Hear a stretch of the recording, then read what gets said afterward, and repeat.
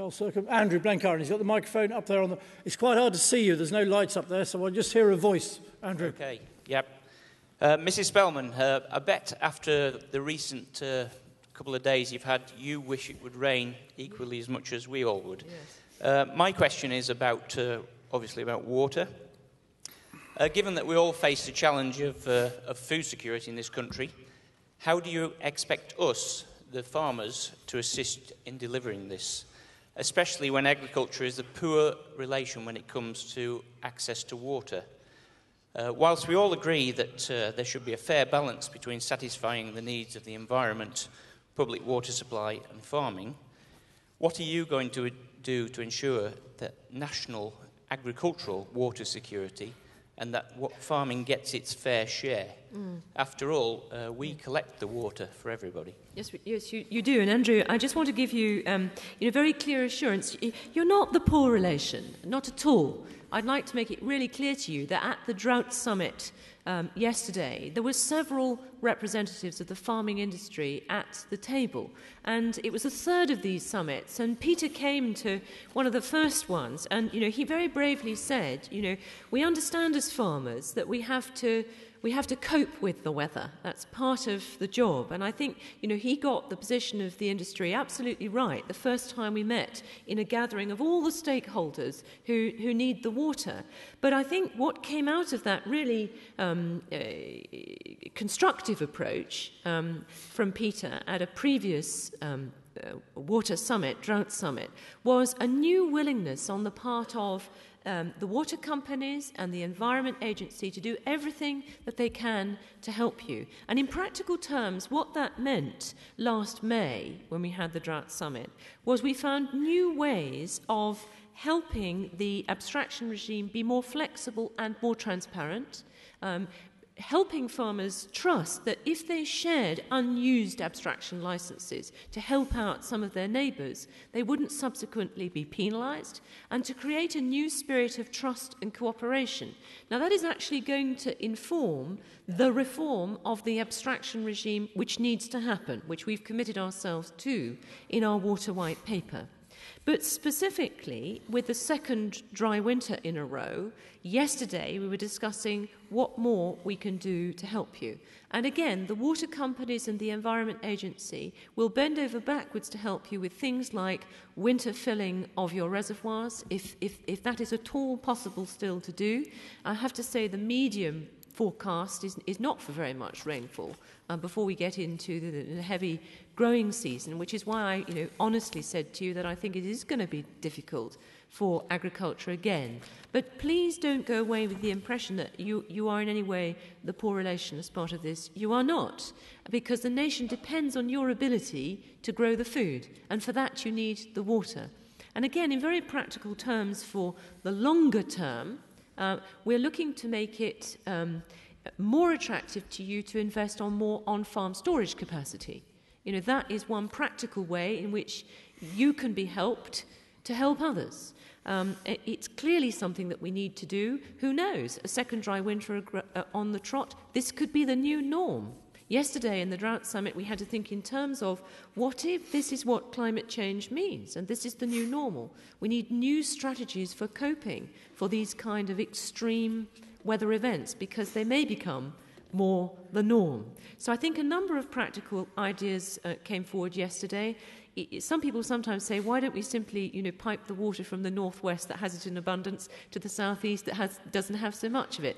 You will know that transporting water over long distances doesn't make economic sense. What does make sense is better local connectivity.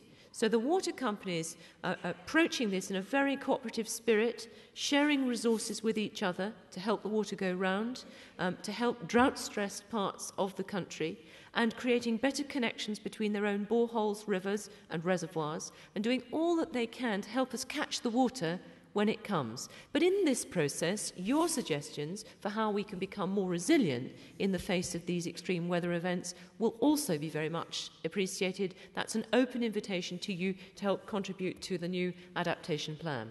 So, certainly for farmers in East Anglia, Secretary of State, they're immensely worried. They've got a lot of investment tied up, a lot of gearing to be producing those vegetables, and if they're now having to make the decision they can't plant them, their businesses are very vulnerable, exposed on that. I perfectly understood that. And again, the Drought Summit has the advantage of having everybody round the table, everybody who needs the water and the things that we grow with the water. And the Food and Drink Federation were there, the British Retail Consortium were there, and your own farm representatives were there, saying very clearly that the impact this will have will be reduced plantings. Because, decisions are having to be made now. But, the most important thing is to be transparent with the information, to encourage a spirit of trust and cooperation, to share the resources around where we can, and to give you the best possible help and advice we can as you make those very, very difficult business decisions. I don't underestimate that. Thank you. Stuart Yarwood and Charles Serkin, please.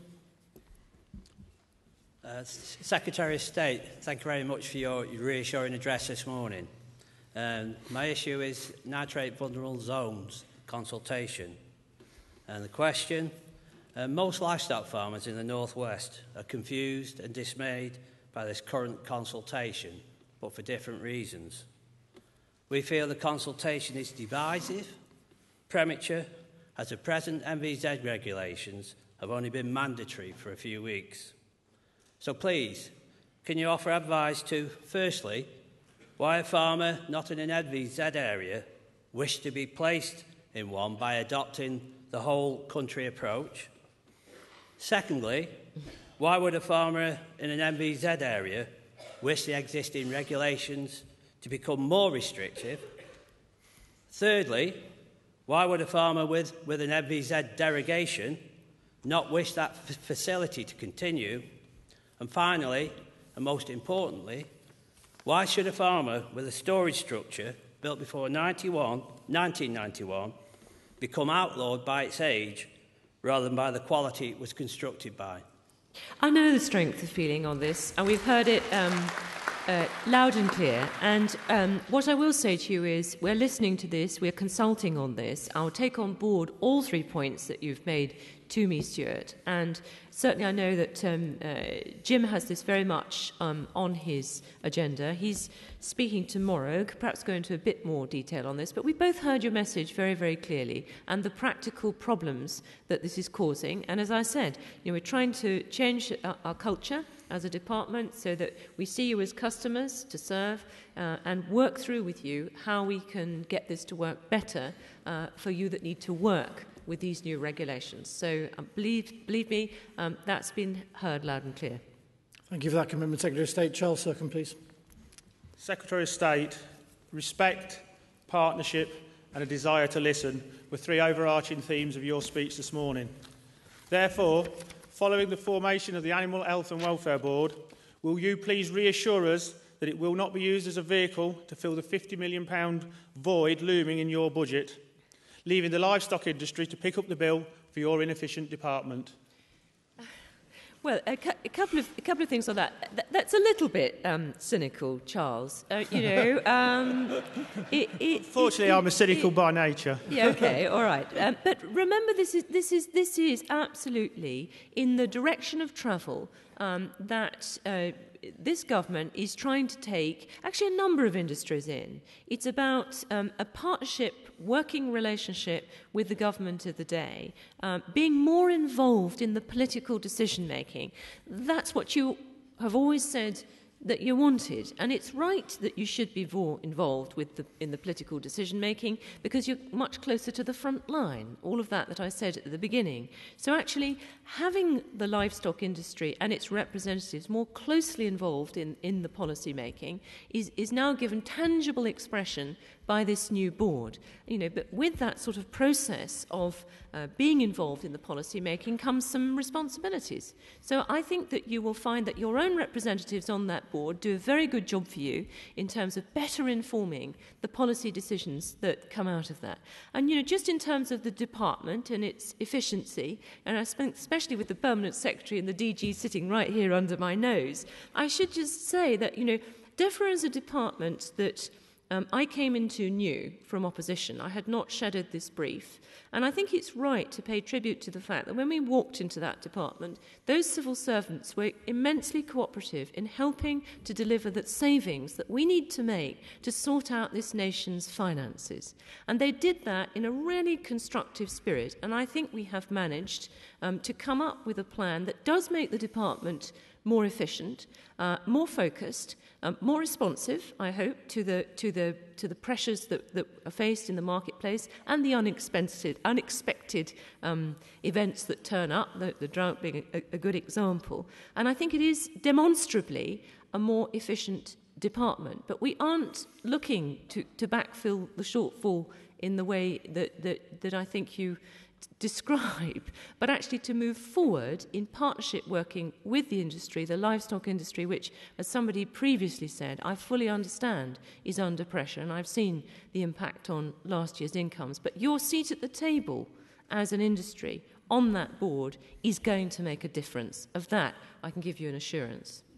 Thank you, Secretary of State. We've had a wide and varied morning, but I think the last question, is a concern for the industry. We remember the whole debate with Rosemary Radcliffe, the work she did, the National Audit Office basically saying that the numbers didn't add up, the cost centres weren't properly accounted for within DEFRA.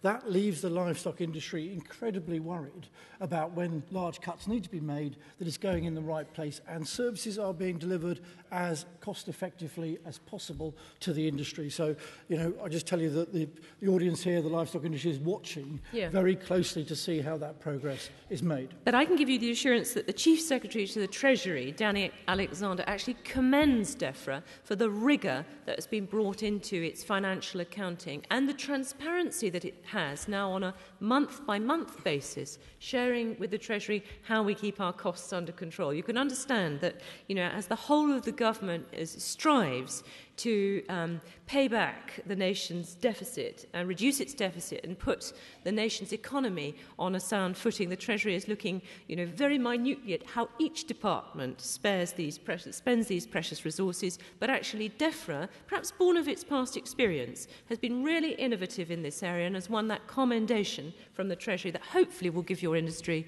the assurance that you can have confidence in us as a department to husband our resources with great care, and yours too. Look, Secretary of State, we're in an industry that is having genuine growth, a more optimistic outlook. Yes. We're not going to ignore the fact that the government's got to make really difficult decisions, and we want to play a part in that. What I would like to see on that a clean bill of health from the National Audit Office, actually, to say now it does. It is really clear, and then I think the farmers will understand what's going on. I think it's been a fascinating morning, seeing the Commissioner, seeing the points and the arguments you've made around CAP. It's very, very apparent to me that we've got a long way to go on CAP reform. I do want to hold you to your commitment to bat for English farmers and Welsh farmers, Scottish farmers, Northern Irish farmers to make sure we get a fair deal. But it is that slide, it is trying to make sure that we don't have more complexity on greening, that we do have a CAP that leaves us being confident about our agri-environment schemes as well going forward.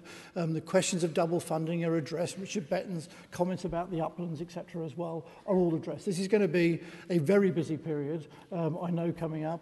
We want to work closely with you, as I said earlier on, and I think we need to make sure we form a very strong partnership with the Commission as well to get the right outcome. So thank you very much indeed, Secretary of State, for your contribution this morning. Thank you. It's a pleasure. Yes.